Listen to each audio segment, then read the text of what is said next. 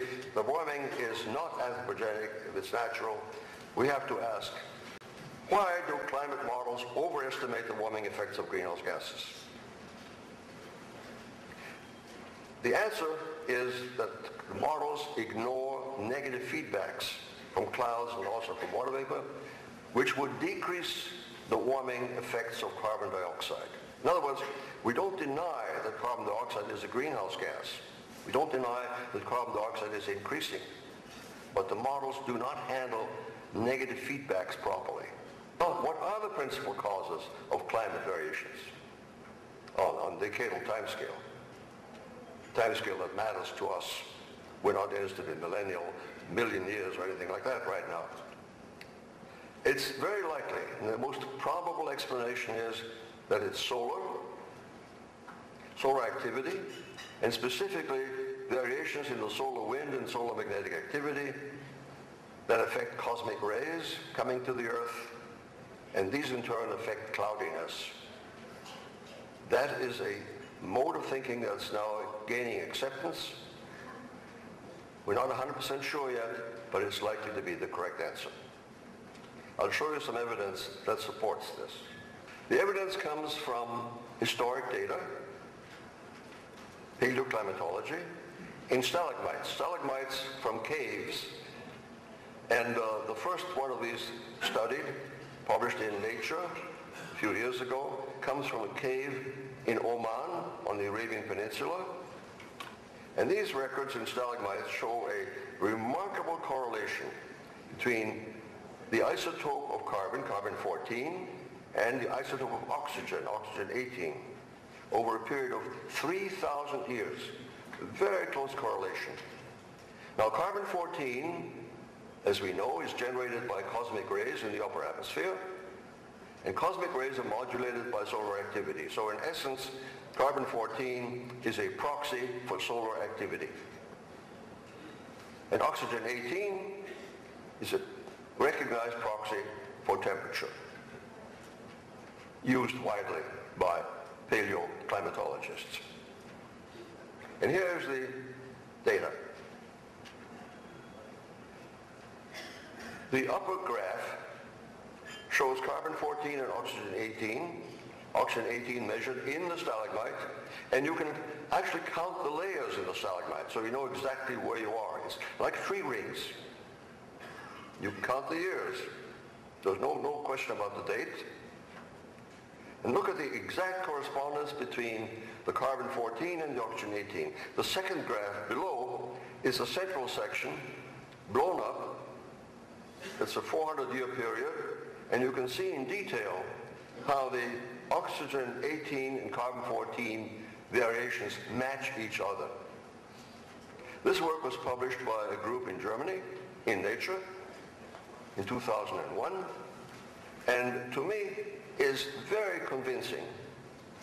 It indicates that this solar variability is the real cause of climate change, or principal cause of climate change on a decadal time scale.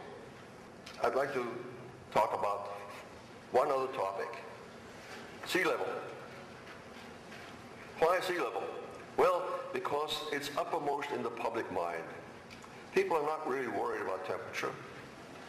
Most people really don't love polar bears.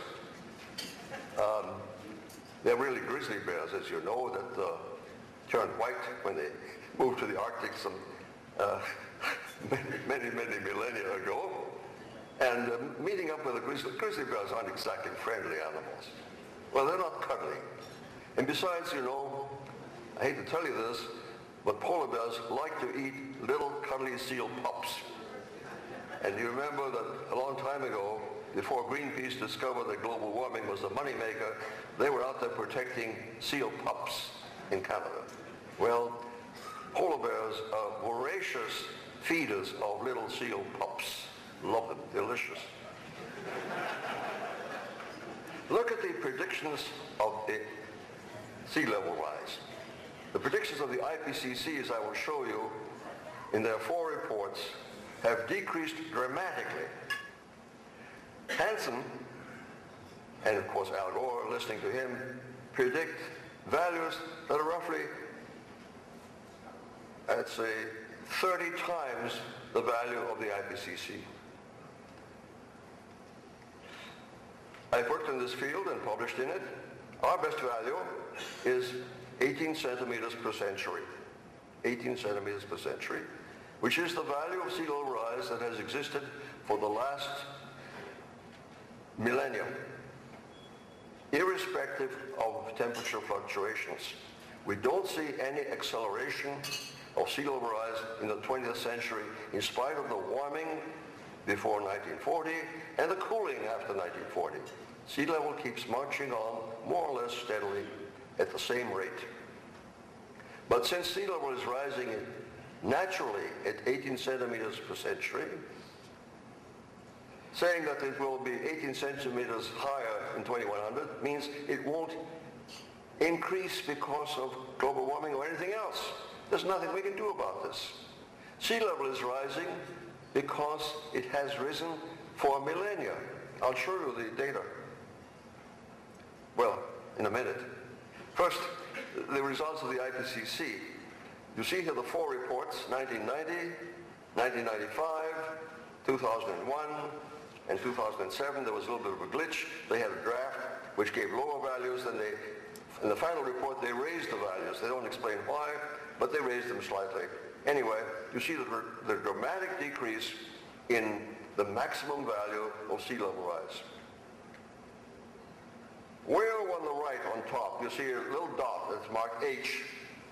That's Jim Hansen. He's an outlier. He's a contrarian. Clearly disagrees with the Ipcc. At the bottom there, under Hansen, there's a red S. That's me. But actually, the incremental sea level rise to 2100 will be, as I explained, will be zero. No change. Now, what does it all lead to? From a policy point of view, this means that carbon dioxide mitigation is not needed, is useless, can't have any effect on climate. It means that the schemes being developed in the Congress for cap and trade, the schemes being developed in the European Union for cap and trade, are pointless, simply political, and very, very expensive. Ethanol, ineffective and wasteful, heavily subsidized. It's being paid for by all of us through the increased cost of gasoline. In fact, it's worse than that. We're paying twice over. We're paying as taxpayers for the subsidies, and we're paying as consumers when we buy gasoline. Wind and solar, marginally useful, many subsidies, not likely to do very much. Good. Carbon capture, probably one of the worst ideas. Carbon capture, that is capturing the carbon emitted from power plants, consumes roughly half the output of the power plant. It means you have to build 2 power plants to get the same amount of electricity.